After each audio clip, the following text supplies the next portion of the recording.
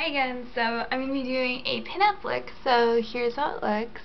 It's one of those like really cute basic pinup looks. Also, I'm really excited about this. They're so cute. This is Goldie in Charlie, and I love the packaging. I think it's adorable. So, this is something that's very like doable for every day. I used to do this a lot when I waitress, just because it was really easy and it's low maintenance and it like goes with everything because it's very like it's a neutral based look, but it makes you look super cute and makes your eyes look like this.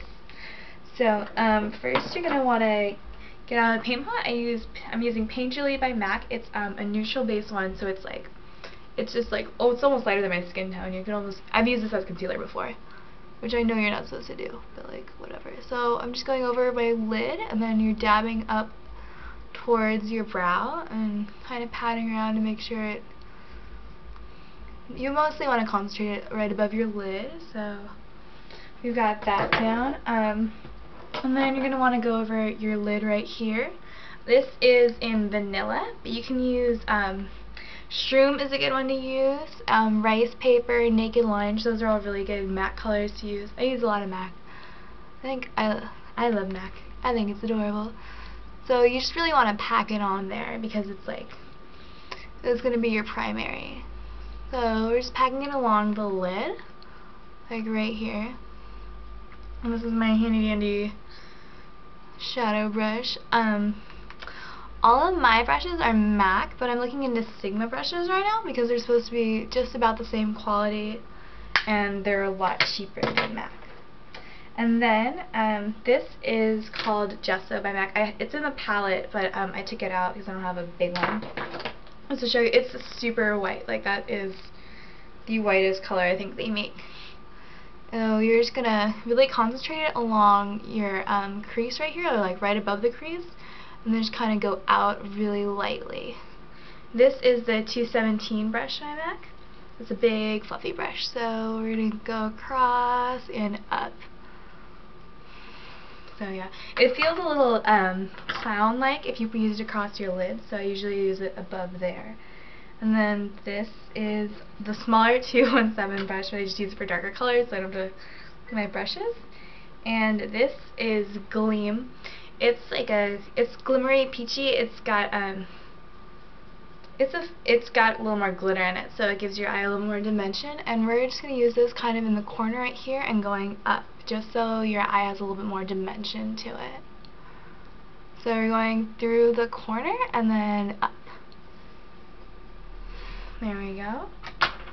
And then to get that like classic pinup look, we're going to use a black liner to go across.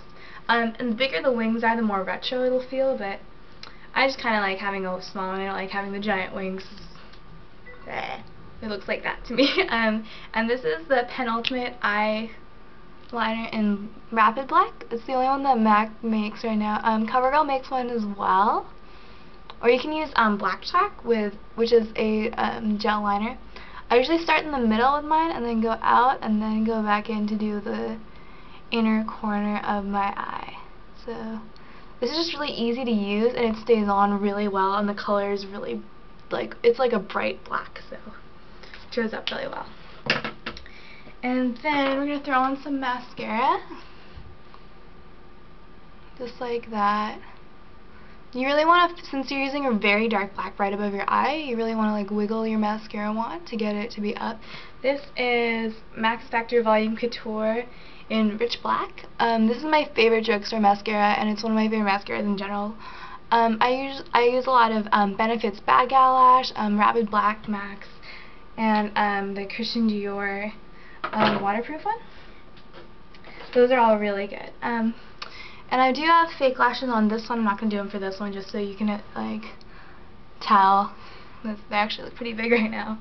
Another part of having that pinup look is having bright red lips. And the reason you do a neutral up here is so you can do big red lips right here. So you're going to line the outside of your lips right here. And this is like it's more of a red tone. So I usually just line the outsides of my lips and then kind of dab on the inside, just to have some color. And I have really big lips, so I don't have to define them too much. They take up enough of my face. And this is MAC in Brick. So we're going to do that. This is Full of Flair. This is one of MAC's one of MAC's lip stains, which they put out for the art supplies collection. And I hadn't seen lip stains by MAC almost ever, so I got really excited and bought a bunch of these. I got in every color, actually. So, lip stains and lip liner are really good ways to keep your lips going all day. See? They pop so much more. And then just to have a little bit of flair to it, you just want to dab a lipstick over it, and this is a really cute, like, corally color. This is Made to Order. And you just go really lightly over it.